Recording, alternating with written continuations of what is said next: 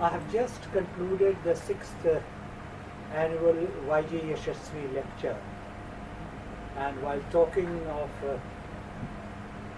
his contributions and his thought processes, one of the concepts which I drew out was the concept of andragogy, and I have been asked to elaborate how andragogy distinguishes itself from pedagogy and what should be the contents and approach to andragogy.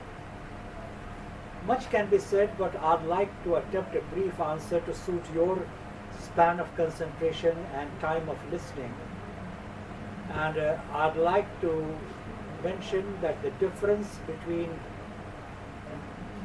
pedagogy and andragogy is rooted in our understanding of pediatrics and adulthood.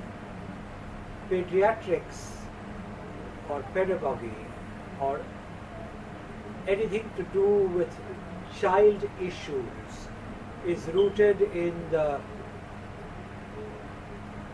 classical concept of pediatrics, which means child-related issues. And we administer to the infant a special kind of medicine which has to do with its tolerance level.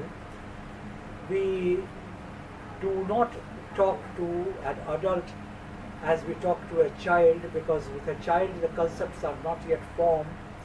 The child is more amenable to be directed.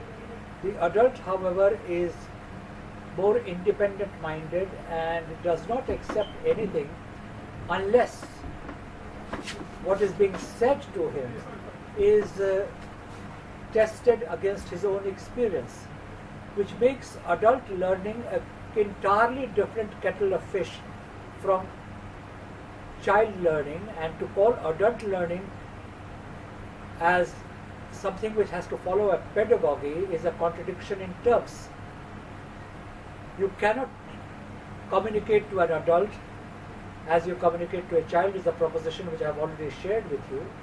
Hence, the method of talking to adults should be termed as andragogy and not pedagogy. That is the first correction to be built into the system.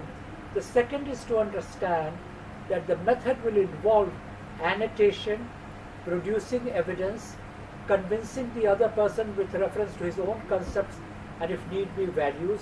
Otherwise the message goes beyond him and it flows over the nest, does not home in, which explains why so many adult learning experiences are disastrous, because the methodology has not been chosen well. People who deal with adult learning may well keep this in mind. Thank you for your attention.